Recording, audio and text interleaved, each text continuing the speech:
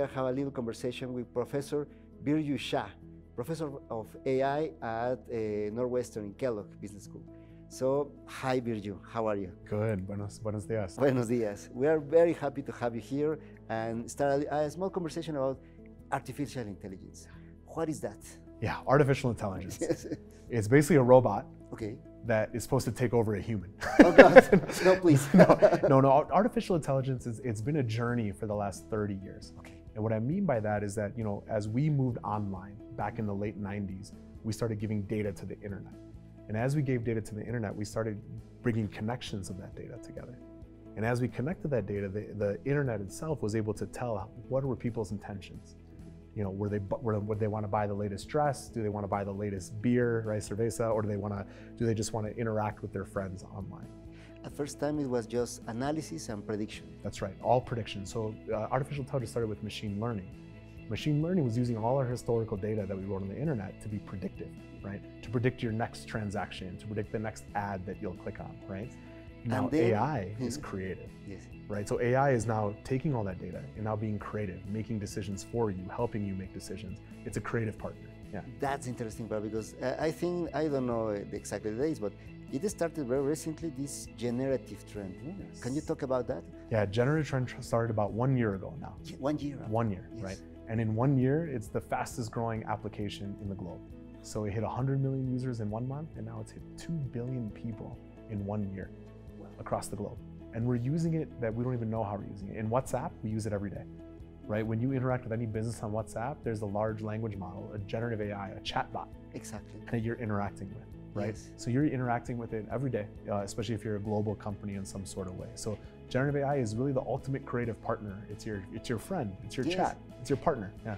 This point you take right now, it's very interesting because when we are talking in these text messages, Yeah. we are interacting with these models that are predicting, for example, your autocorrect. That's right. We used to complain a lot about it, but we are interacting and we're training them. That's right.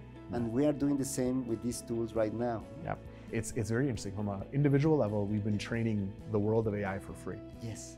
At a company level, this is important now. Now the question is how do you use these technologies that you don't even know you're using, Exactly. and you're giving free data away? Yeah.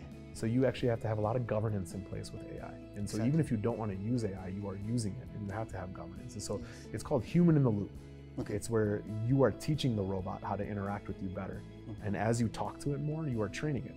And then Yes. it's getting smarter and smarter and smarter. So another risk, job Huge. substitution. Yeah. What's going to happen? What's going to happen? I mean, I'd like to say CEOs keep their job, but I don't know.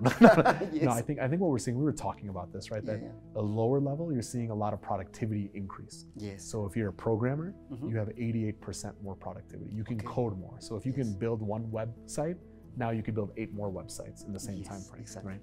If you're a marketer, Mhm. instead of 100 ads per month, you can now do 1,000 ads per month. Wow. So we're seeing productivity, Yes. but then we're seeing a lot of automation. So Yes. customer service, those jobs are going away. Call center jobs, Yes, of course. call center jobs may move into data center, meaning a computer is going to have it, right? Yes. What I'm really seeing, and this has been very interesting the last 3 months, is more R&D value creation, not value capture. Okay. So discovering new drugs, Mhm. discovering new material science, Yes. discovering a new channel of how to market.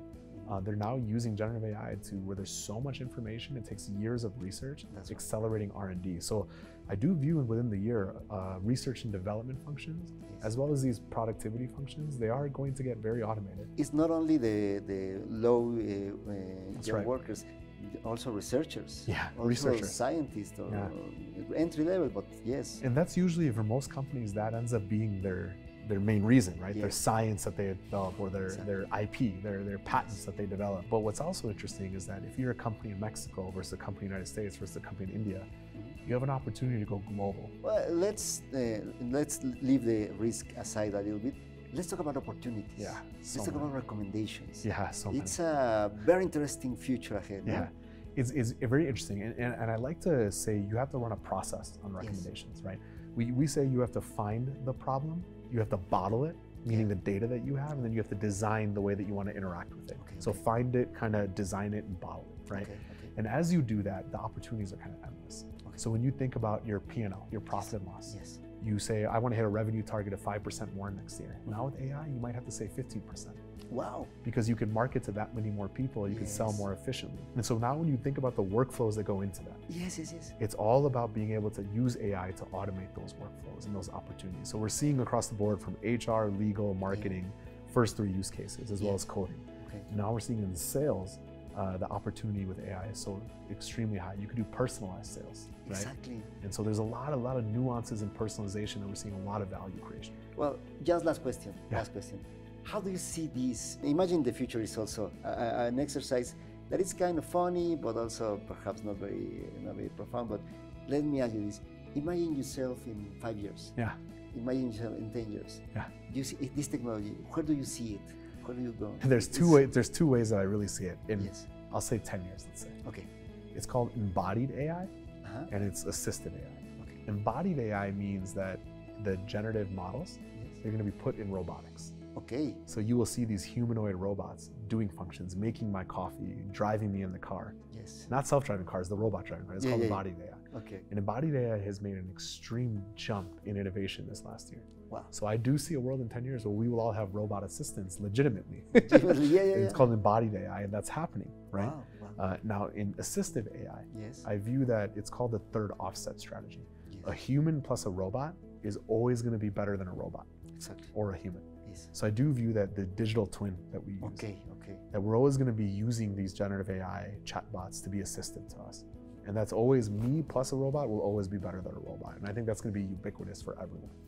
And that's an option that I think a lot of people would love to hear. Because somehow we don't make ourselves redundant. That's right. That's right. And even if you do make yourself redundant, we're humans. I think the one thing to not be fearful of is we'll create something else for us. Right? We will always, whether we all go to space because we're bored on Earth, or we have more time to vacation, or tell your partner you love them, right? So I think that we will have more time. Right? And maybe the 4-day work week becomes a reality, or maybe there's just another problem we have to solve, right? So I think the fallacy of us getting redundant isn't true, right? I think that we as society always have problems to solve that are always bigger than the previous generation. So we're in the 4th industrial revolution. So it's a gold mine, it's a gold rush. Get that gold. Get that gold and go for the stars. Go for the stars, Thank you very much, Virgil, for your insights, for your approach. Thank you very much.